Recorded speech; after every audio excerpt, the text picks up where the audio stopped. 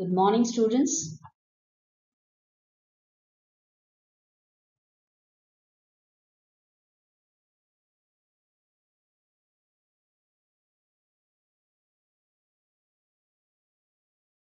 Today we come to the end and the concluding part of the lesson climate.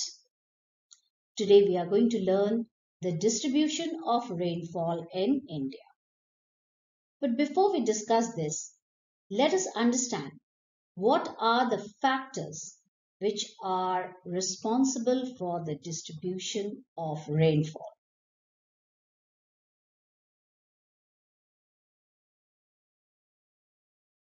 There are major three factors which help in the distribution of rainfall. They are the relief, that is the topography of the land, direction of the moisture-laden winds, that is which way the moisture-laden winds are coming from, the path of cyclonic depression determined by the pressure gradient. Pressure gradient refers to the movement of winds from higher pressure to a lower pressure region.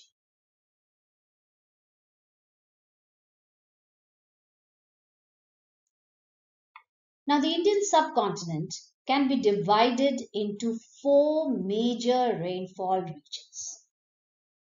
Areas which receive very heavy rainfall, those which receive moderate rainfall. There are large areas which receive very minimal or scanty amount of rainfall, and the desert and semi-desert regions which are deprived of rainfall and they receive very little rainfall to the tune of less than 50 centimeters, or you can say that these areas further to the west they receive less than 20 centimeters of rainfall.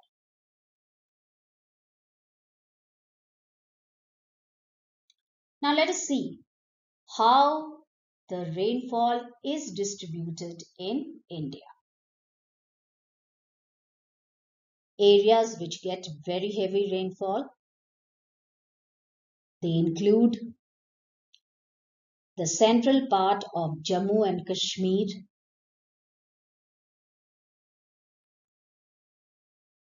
the Assam region, where the moisture-laden southwest monsoon from the Bay of Bengal bring much of the moisture and drop it in the high Himalayas and the Assam hills. The windward slopes of the Garo, Khasi and Jaintia range receive a whopping 1250 centimeters of rain. The narrow coastal areas of West Bengal also receive very high amount of rainfall. Similarly, the narrow belts of the coastal area of Andhra Pradesh, along with Andaman and Nicobar Islands, receive very heavy rainfall from the southwest monsoon.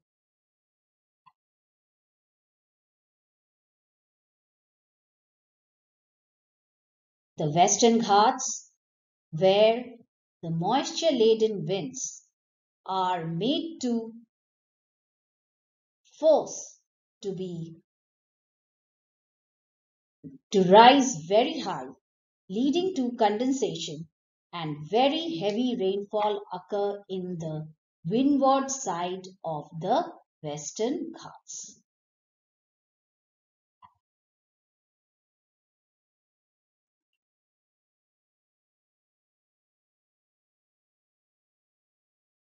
The Middle Ganga Valley in Bihar, Jharkhand, Bengal, and Orissa receive about 100 to 200 centimeters of rainfall.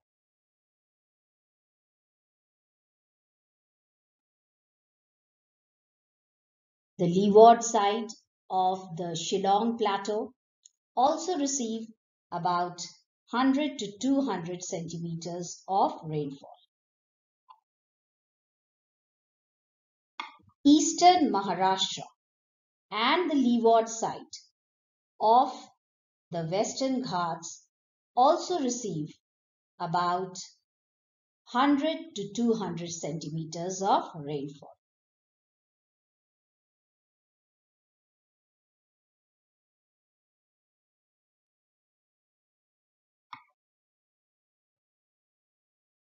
Parts of Kashmir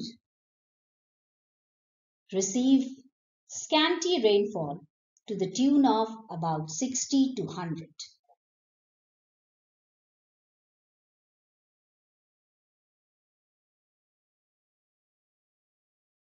The upper Ganga Valley, eastern Rajasthan, parts of Punjab and Haryana also receive very scanty rainfall.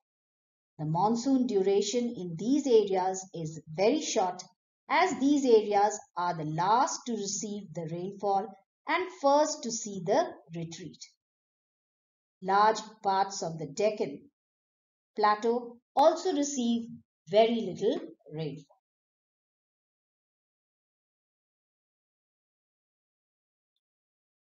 Western Rajasthan, parts of central Gujarat and southern Punjab receive about 40 to 60 centimeters of rainfall.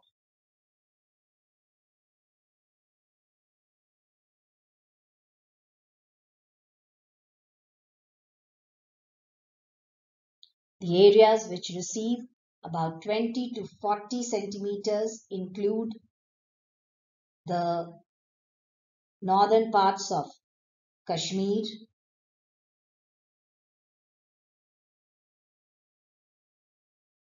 parts of southern Punjab, Haryana, western Rajasthan, Thar, and the Kutch Peninsula.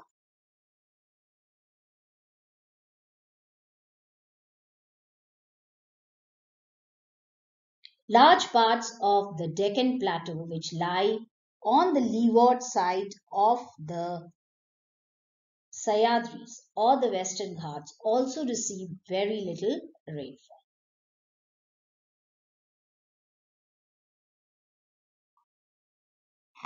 Areas which lie to the western corner of Rajasthan and is a part of the Thar Desert receive very scanty rainfall, and they have recorded to be receiving a rainfall of less than 20 centimeters.